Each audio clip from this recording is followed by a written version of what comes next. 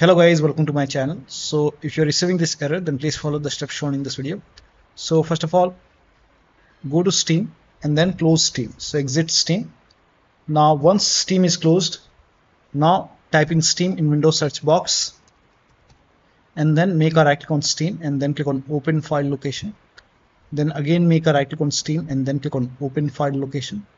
Now make a right click on Steam and then go to properties and then go to this tab. Now over here, uncheck the box which says run this program. Uncheck this box and then hit apply. Click on OK. Now you can launch Steam and then check.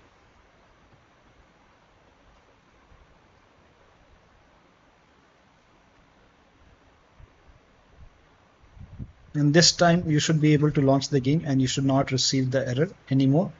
But still you are receiving the error. In that case, go to the game installation folder. So once the Steam is up and running, go to library and then make a right click on the game, select manage. Now click on browse local files and then make a right click on the game exe file, select properties, go to this tab. If this is checked, uncheck this box, hit apply, click on OK. Now you can launch the game and then check. If that does not work, restart Steam and then launch the game, and you should not receive this error anymore. So that'll be all. Thank you so much for your time, and please like this video and subscribe to my channel.